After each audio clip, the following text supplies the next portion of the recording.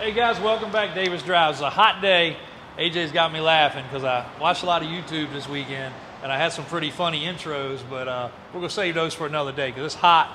I'm trying to get out of this building. If any of you guys want to donate an AC system, sponsor us, we're taking applications. So everybody would appreciate that over here. But really cool, two cars actually that have just arrived, both being 1969s. So if 69 is your birth year and you want something from both ends of the spectrum, we can help you out. Been a busy week, busy weekend, a lot of inventory coming in, which also means a lot of inventory went out. We'll bring y'all a couple exit videos of a couple of vehicles here shortly, one being the Shack Excursion, another couple other ones I want to touch on before they leave, because once they're gone, we can't get any new content. So, 69 Chevelle.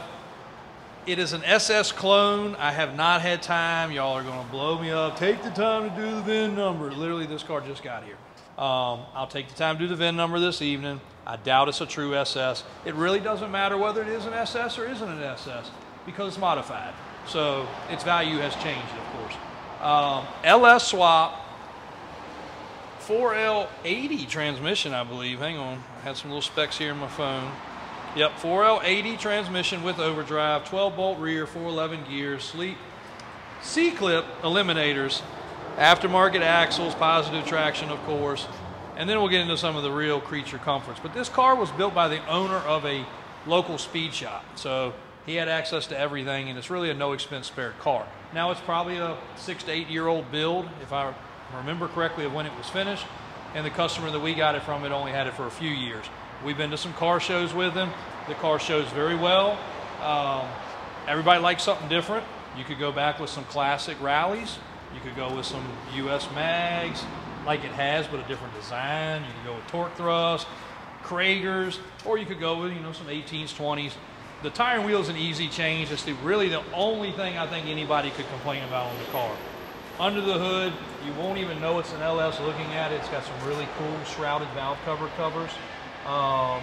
The cold air intake, 102 millimeter throttle body. Even the brake booster and the cap here are color matched. Inner fenders are color matched. The firewall's color matched. Cold air condition. It's a vintage AC style system on the car. Cold air condition.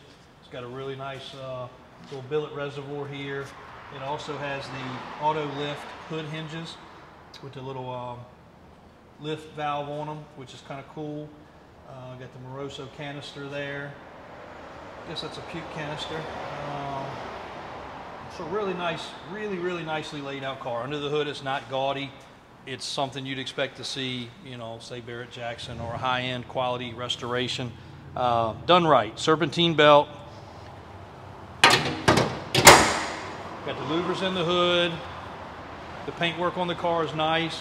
It's hard to see in here, but this is a three-tone, triple stripe, whatever everybody calls it, special name. That's under the clear coat, so it is in the clear. Vinyl top's in great shape. All the areas that's normally a problem. It's not bubbling, it's not blistered, it's not acting weird. Of course, we can't look underneath of it. We just have to assume everything's good, and when you don't see any blistering or high spots, that means it's good. Two things on this car before I forget that are not working. One we will address probably later today. Currently, the radio doesn't work. The other thing is the wipers. I don't think the wipers were ever wired. Everything's there, but the wiring on the wiper motor is not there. It's got the digital gauges. It even says service due right there, meaning I guess it's time for an oil change.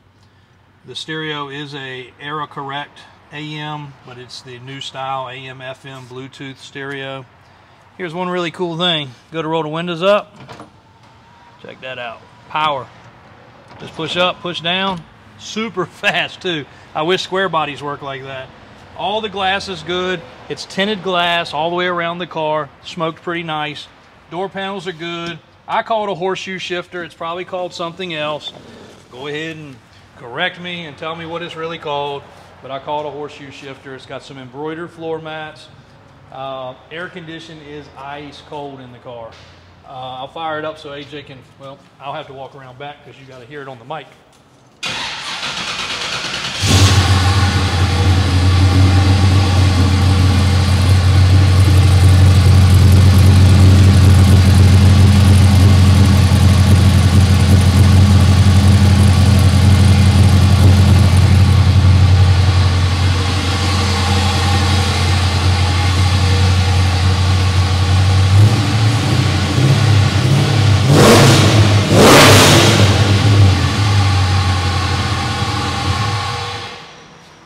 car is very throaty.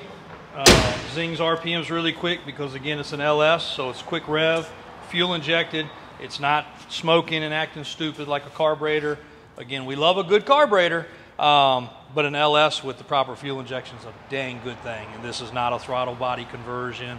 It's not a carburetor conversion, which you guys see us talk back and forth about a lot. It's just like it would have came out of a newer LS car. Lincoln, that's a 69 suicide door car. We'll bring a specific video about that shortly. I had a little teaser on our shorts and our TikTok. 460 motor, all original documentation, the original air conditioning thing off the air conditioning system, the original $7,580 window sticker from 1969, the build sheet, and all the original documents, original owner paperwork, all the key stuff.